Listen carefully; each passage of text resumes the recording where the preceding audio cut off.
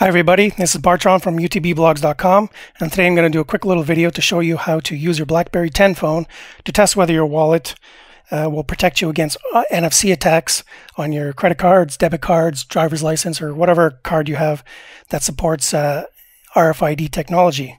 Now the first thing you need, besides your BlackBerry 10 phone, is an NFC tag. Now it could be programmed like this one, which I programmed to just toggle between cellular data and Wi-Fi, or it could be a blank one. Doesn't matter.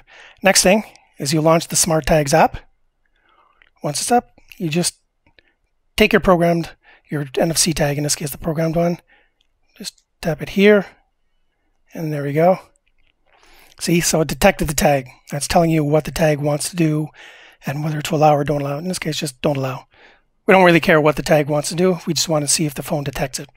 Now, if you're using a blank tag, it will look like this. And again, you don't care about that information. You don't care about this either. Delete it.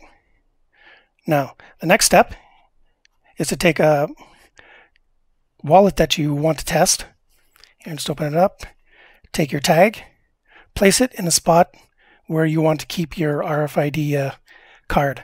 And then take your phone and you put it on top of it. Move it around to make sure that the antenna covers the area where the tag is.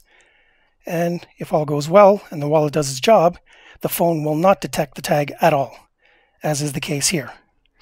Now you want to repeat this test by putting the tag in other places where you want to keep your RFID cards. Now if your wallet does not protect you from NFC attacks, it will look like this. See, I'm just putting a tag in here, and I put my phone on it, and right away.